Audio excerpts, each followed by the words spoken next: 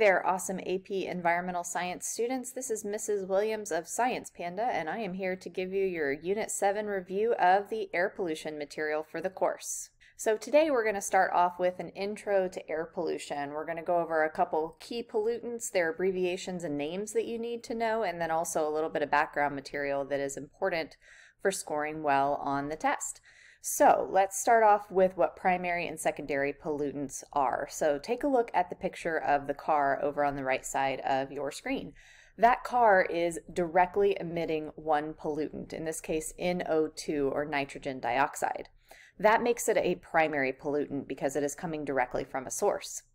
That NO2 though can be converted into ozone or O3 later on through chemical reactions we'll discuss in a few minutes.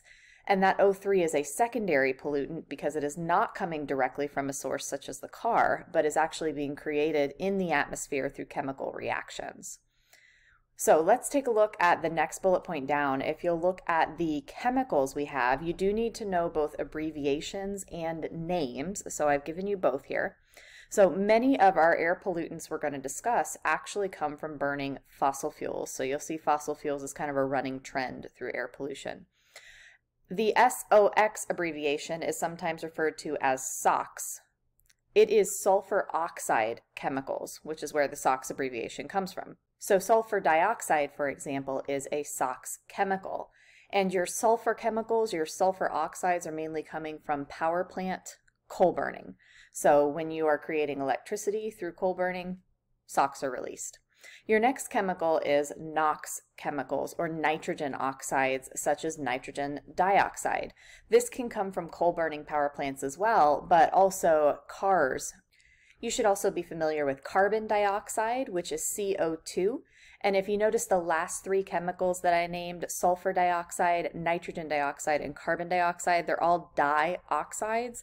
The di means two, and so notice there is a 2 after the O, and oxide is referring to oxygen in this case. Carbon dioxide is a naturally occurring compound, and it's going to come from respiration, so for example, you and other animals breathing out, decomposition, and also volcanoes are a major source of carbon dioxide as well.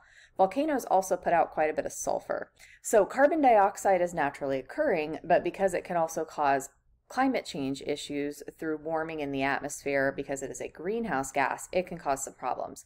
Now, greenhouse gas emissions are a little more of a Unit 9 thing, so we're not going to spend too much time on that today. Toxic metals can also be released mainly through combustion of coal. Those toxic metals include things like lead and mercury, which are both toxic to the nervous systems of organisms.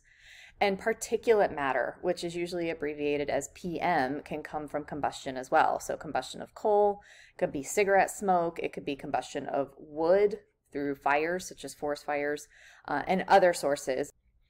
The big law that you need to know for this unit is the Clean Air Act, and this is a United States federal law. The purpose of this law, sometimes abbreviated the CAA, is to help regulate 6 major air pollutants, many of which I just reviewed.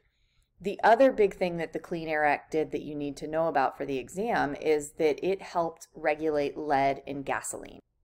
All right, let's move on to photochemical smog. So first we're going to take a look at some information about photochemical smog, and then we will look at the formulas next. And those formulas are basically the reactions that take place that lead to photochemical smog. Photochemical smog is also just referred to as smog, so for just the ease of not having to say photochemical a million times, I am just going to call it smog from here on out. So smog forms when NOx chemicals, often nitrogen dioxide, react with sunlight, and then again with VOCs, or volatile organic compounds, to end up forming that smog. We'll be looking again at that reaction in just a minute. So NOx tends to be formed early in the day. Often this is due to car traffic. So just imagine rush hour. So 7 o'clock in the morning, everyone's driving to work, everyone's on the highway. That's a lot of NOx compounds, again nitrogen dioxide mainly, coming out of the tailpipes of vehicles. This then tends to react with sunlight, and we are now creating ozone through that reaction. Smog tends to form more in urban areas for the reasons we just discussed. A lot of people are on the roads driving to work, and so a lot of cars are going to put out a lot of those chemicals that can lead to smog.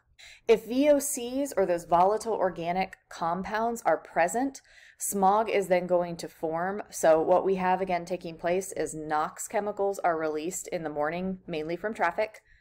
Ozone then is created, and then when VOCs are around, we will see the next step, which is the creation of photochemical smog.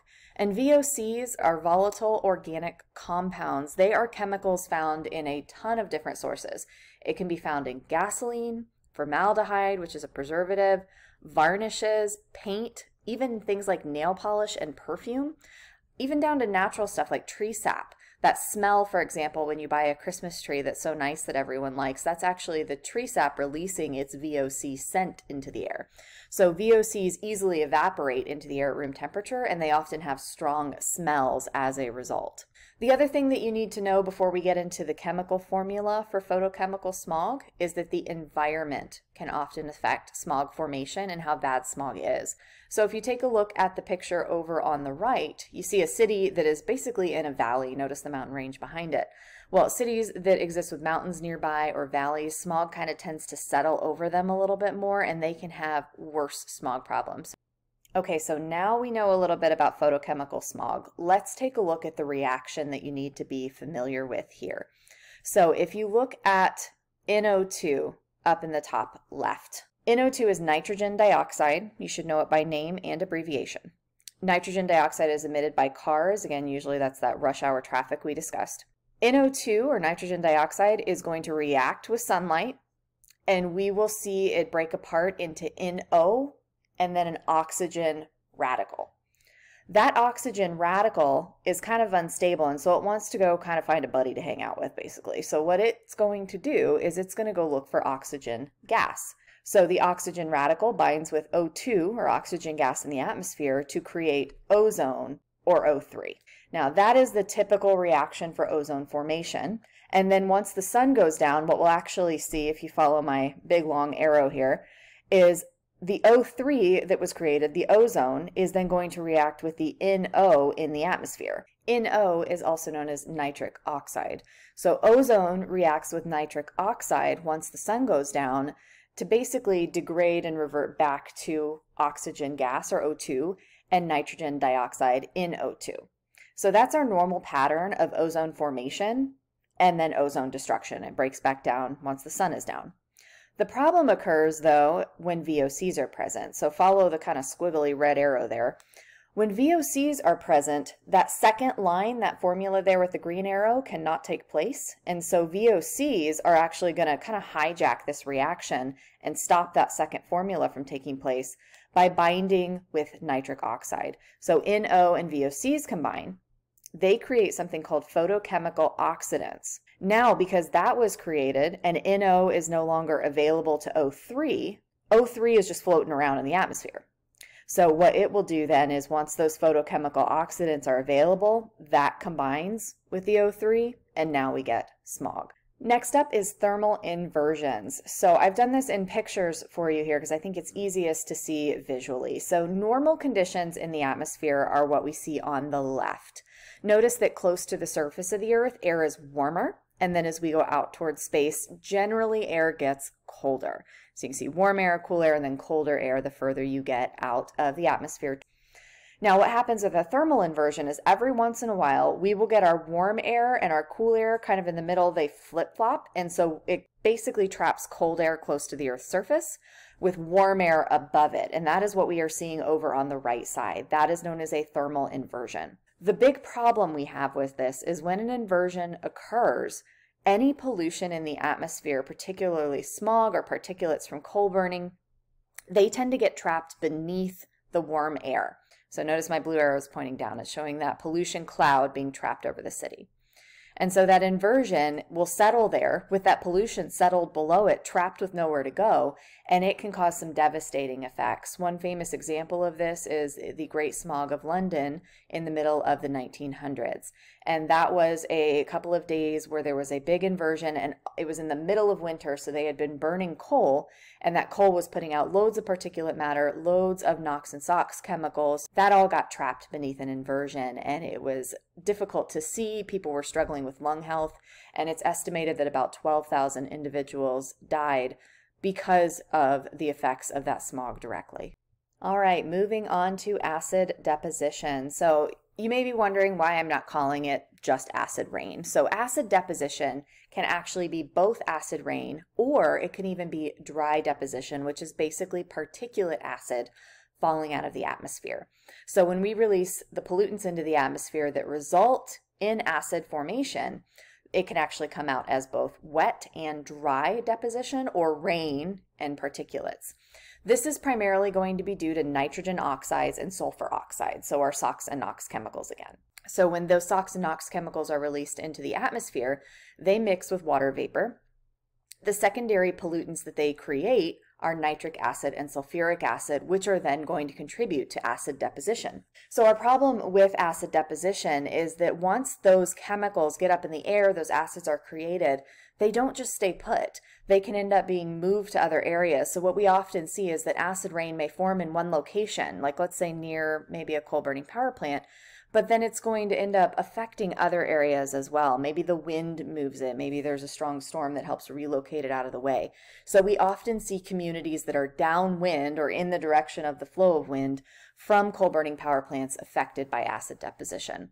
And acid deposition can have some nasty effects on the environment and on people. It can be irritating to our skin and our lungs and our eyes, for example, as human beings. It can also cause the acidification or a lowering, a decrease in number as far as the pH scale is concerned. So the acidification of soils and water bodies. So if you take a look at the top picture I've got up there of a forest, notice it's kind of bare. Basically, the acid rain in that area has eaten away at the leaves and damaged the trees. So that is another big side effect. And a very sad one that also occurs is that a lot of our ancient buildings and statuary are made of things like marble. Marble is going to react with acids, and they begin to be kind of almost melted in a way. So if you look at the statue on the right, if you notice its features look worn away. And so what we are seeing is a lot of our ancient structures and buildings, so for example, the Parthenon in Greece, are actually being damaged by acid deposition, mainly by acid rain. One of the other big side effects of acid deposition is it can also leach toxic metals from the ground, so from soil and from rocks. And so that means things like mercury may be actually released into the environment due to these acids. One of the ways we can hope to offset that is if limestone is present in soils, limestone is on the alkaline or basic end of the pH scale, and if there is limestone present in soils, it will often help neutralize the acid that is falling from the atmosphere. Next up is indoor air pollutants. So indoor air pollutants often come from both natural and man-made sources, but they can also come from combustion. So for example, burning wood in a fireplace.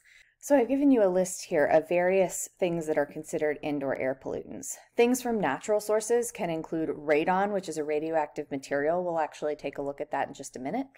Things like mold and dust. Particulates might be asbestos, which is a construction material that has tiny fibers that can actually cause lung damage and lung diseases. Dust and smoke can also be considered particulates. Man-made air pollutants might include insulation, volatile organic chemicals from things like furniture, paneling, carpets, formaldehyde, and even lead in paint from old homes.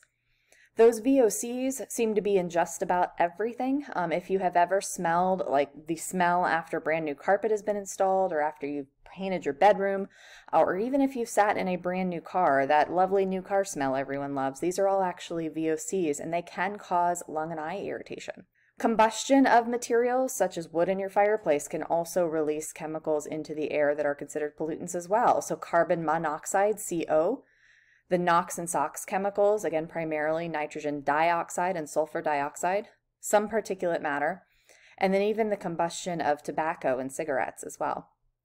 Carbon monoxide, you should also keep in mind, is an asphyxiant.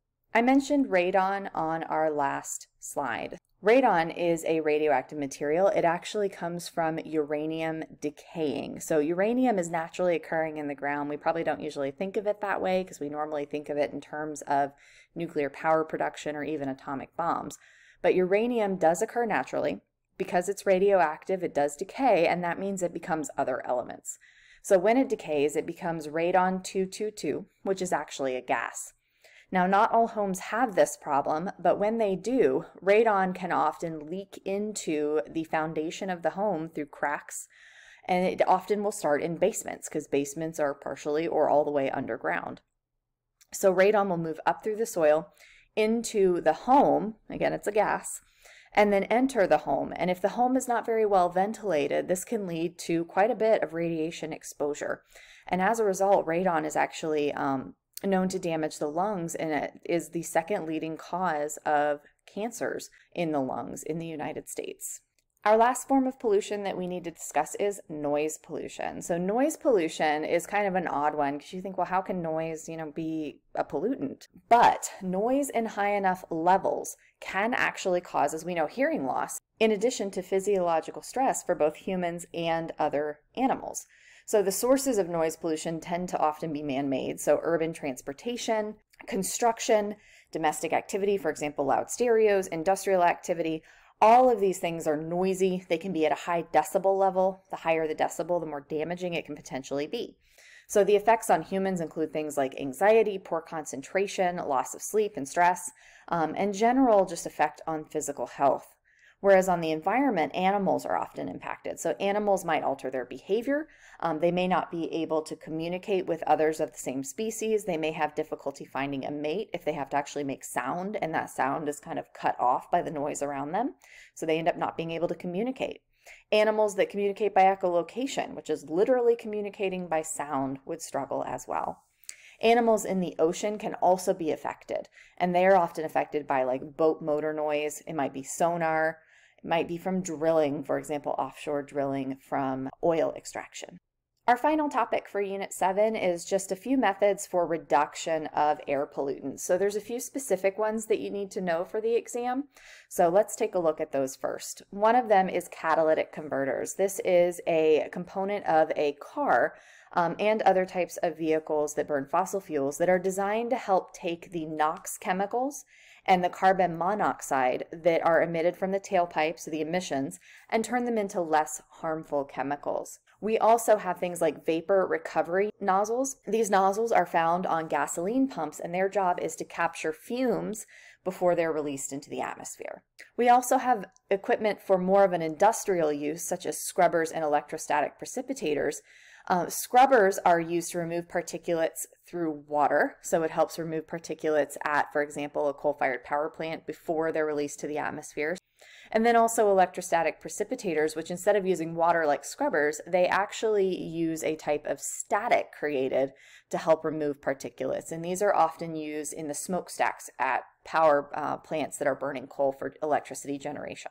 So the other big thing that we can do is we can just reduce fossil fuel use in general. So I told you at the beginning of this video that fossil fuels often are a large source of our air pollutants. So general reduction or conservation practices for not using fossil fuels would help. And then one of our final ways is just through regulatory methods. And we already discussed the Clean Air Act in the USA, which is in place for helping regulate some of the 6 major air pollutants, such as the SOx and NOx chemicals, carbon dioxide, particulates, and VOCs, to help keep them out of the atmosphere.